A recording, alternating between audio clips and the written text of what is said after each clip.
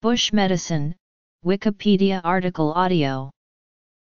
Bush medicine, also called traditional medicine, is the sum of the total knowledge, skills, and practices based on the theories, beliefs and experiences indigenous to different cultures, whether explicable or not, used in the maintenance of health as well as in the prevention, diagnosis, improvement, or treatment of physical and mental illness.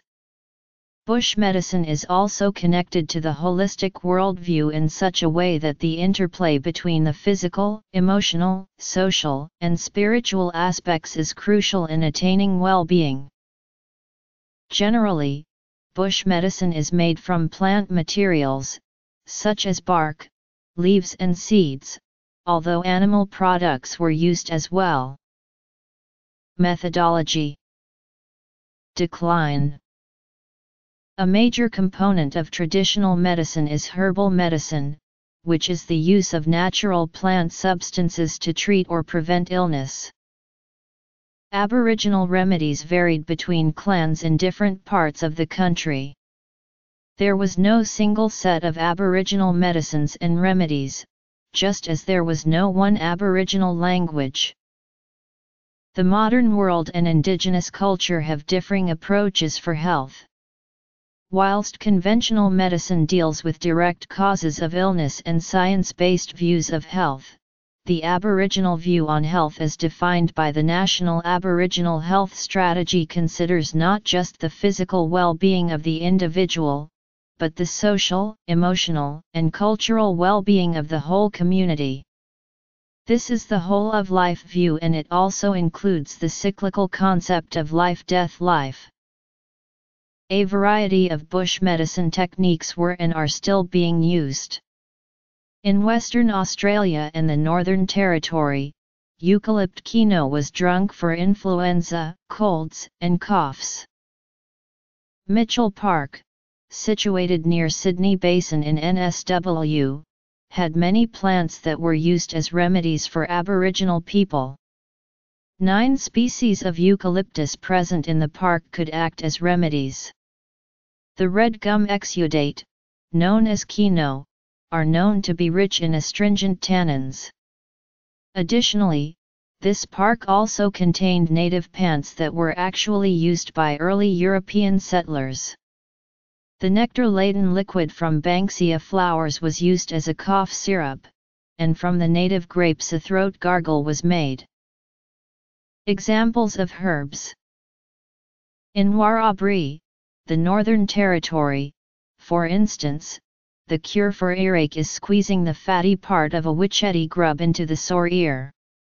While in Uluru, the cure is squeezing rabbit urine into the ear.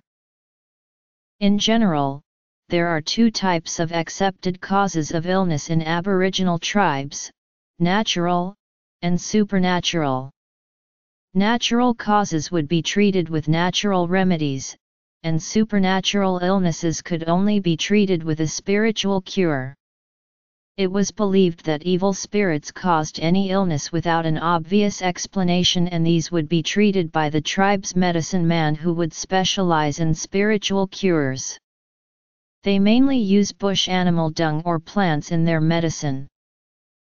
Aboriginal people believe that their healers, their medicine men, have special powers which are bestowed upon them by their spiritual ancestors to heal. They have the roles of both a general practitioner and a psychiatrist, healing both the body and mind. A practitioner of bush medicine is called a Ngangkari. They cure illnesses through healing rituals that may involve sorcery.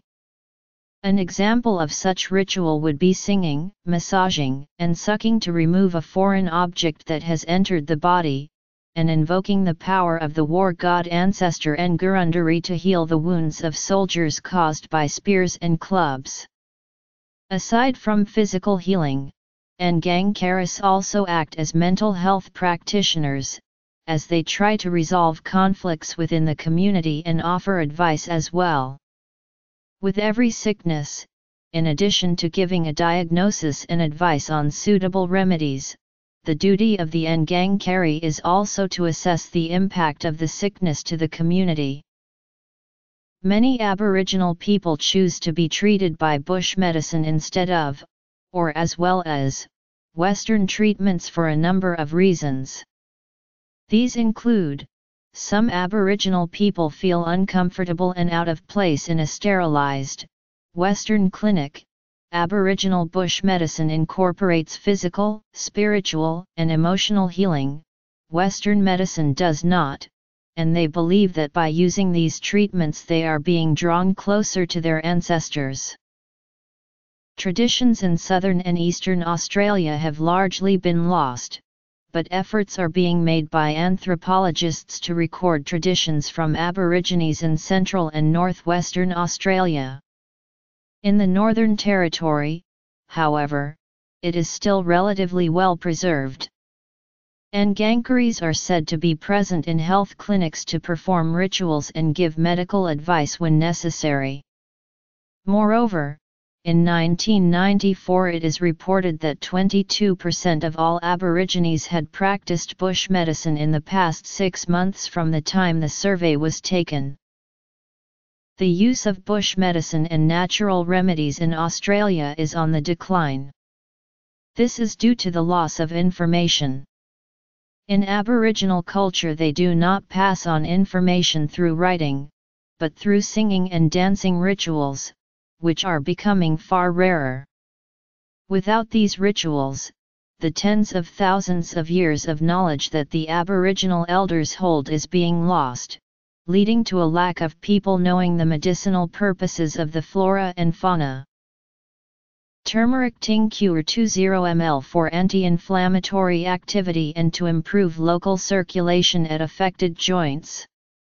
Another example is emu bush leaves, which were used by Northern Territory Aboriginal tribes to sterilize sores and cuts. The leaves are now being considered by Australian scientists as a viable sterilizer for implants.